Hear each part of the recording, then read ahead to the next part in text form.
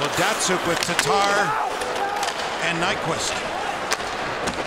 As they need to get those two wingers going. Down is Kunitz. You can't afford to lose him. Well, they're already without Malkin and Mata, but today it hasn't made too much of a difference for them.